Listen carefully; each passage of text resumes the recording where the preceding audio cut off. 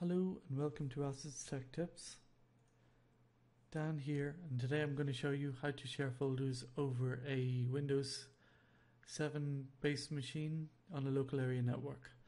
I got a question from a chap called Satish asking me how to do this for his business, which I strongly do not recommend, because I think if you've got a business you really should have some kind of a centralized point where you're sharing your documents. So the best way to do that for all of you who are watching who have small businesses and firms is to get something central. And if you're on a budget, my recommendation to you is to pick up a Synology server or a Synology network attached storage. Send me an email and I'll tell you more about it. But for all you who are on home networks and just basic simple local area networks, this is how you do it. So first off, you need to have a Windows machine that is on a professional or higher edition. For those of you who are using home, the process is slightly different, and I'll explain it. So step number one is to create a folder where you're going to put all of your content that you want to share. So let's go to the root directory. Let's create a folder.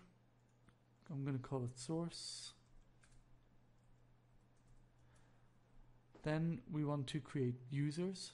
So you want to click on start and then right click on computer. Oops.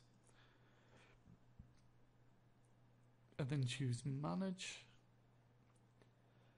Local users. Come on. And that's for all you professional users and higher. For the people who are on home editions, you're going to have to create users a different way. You go to start, control panel, and then in control panel you'll have user accounts. And you just create the user accounts and user accounts following the instructions. So you need to create a user account for each person who is going to be accessing this content that you wish to share. So for this I'm just going to create 2 users.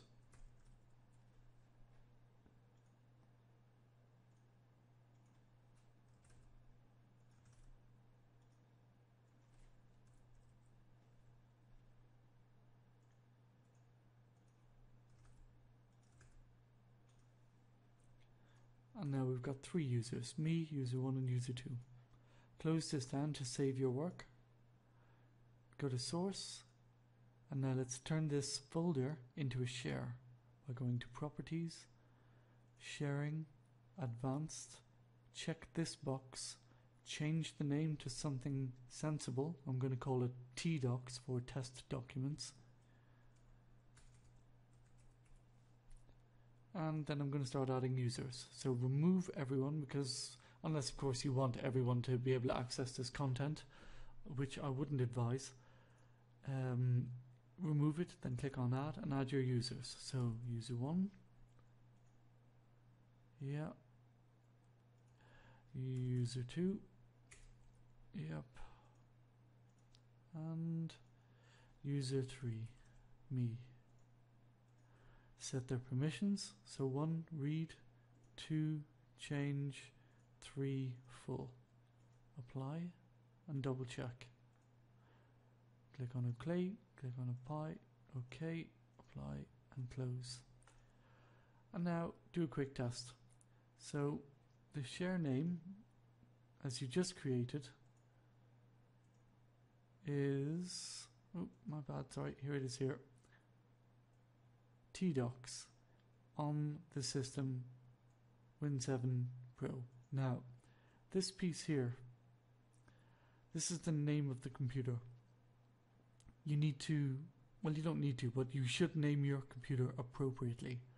If your computer name is not already set with something easy to use or something identifiable, if it's like a great big long string of keys and numbers and stuff, then you should change it. And to change it, you click on start, right click on computer, go to properties, click on advanced, computer name, ignore the description, click on change and type in here the name of your computer. Once you put your computer name in here, click on OK, apply, OK, and then it'll ask you to restart your system. And once your system has been restarted, you're ready to continue on. So what I'm going to do now is I'm going to do a quick check to make sure that this is working. So let me just copy down this here. This is the UNC name. Let me open up a run box, which hold down the Windows key and tap the letter R. Type in the UNC path. Click on OK. Cool. So we've got our share, and our share is working. Now we need to put stuff in it. So let us go back to the root directory. I've got just some random text documents here. So let me, oops, I closed it down, sorry. So stuff to share, and I want to cut that, go back, source, paste. So now we've got stuff in there. And when I close it down and I go back to the UNC path that I just entered in, everything should be there. So now, this machine here is hosting. It is hosting the share called tdocs. And in tdocs, we've got the stuff that we want to share with people.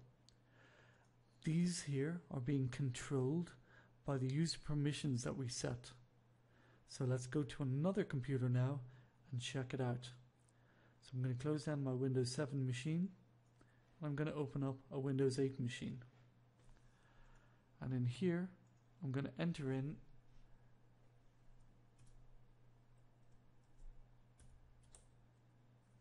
there we go, our UNC path, and go OK.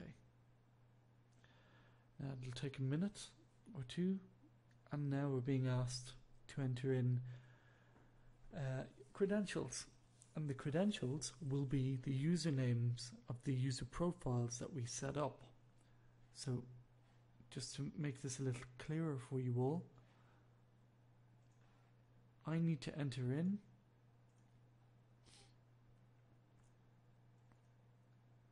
the user credentials for one of these guys on this machine. These guys are user profiles. These are the user profiles that we set up. We didn't set them up just for that share. I can log out and log it back in again using one of those. So let's just make a quick test. I open up another remote desktop connection. Here we are. I click on connect. I'm going to use another account. I'm going to use the user one. Cool. So user one works. And that's going to be the same thing. So that means that user one can log in, user two can log into the system, test, which is already logged in, and it also applies to our share because we added those users to the share. So now I'm going to use user two, password, and we have access to the share.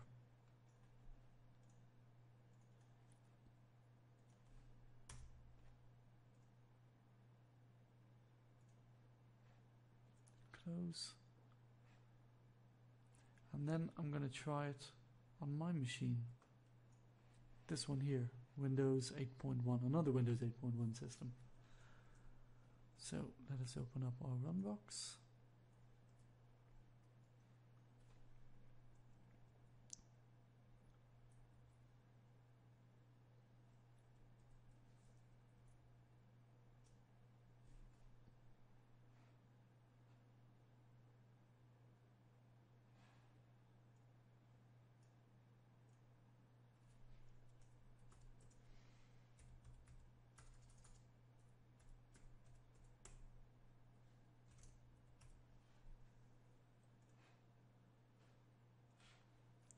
And there we go.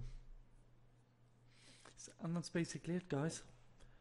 So yeah, you may run into issues where it says you've got too many connections open up.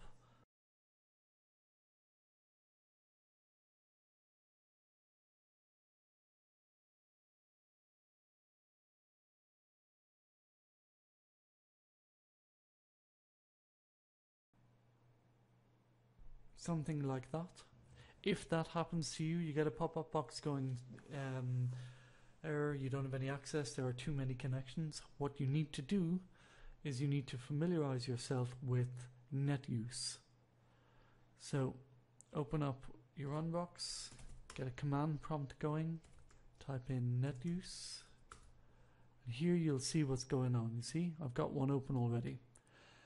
Now, if you're in a business, you're going to run into this problem a lot because you're only allowed to have 20 connections.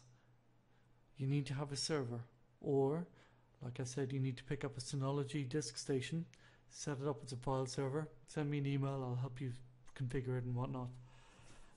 But if you don't, you're going to get to a 20 connection limitation, and it's going to pop up loads of error messages, and once one person gets it, everybody's going to get it.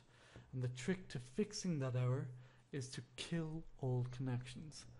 So what you do is you type in NetUse, you type in the server name, which is shown up there, Win7 Pro T docs /D for delete. NetUse to check. All the connections are now gone, and that should solve your problem. Okay folks, so basically now that's it. You know how to share documents on your network. If you've got any questions, as always, send me an email. Here's my email address. I'll be more than happy to help. Thank you very much for watching, and have a good evening. Bye bye.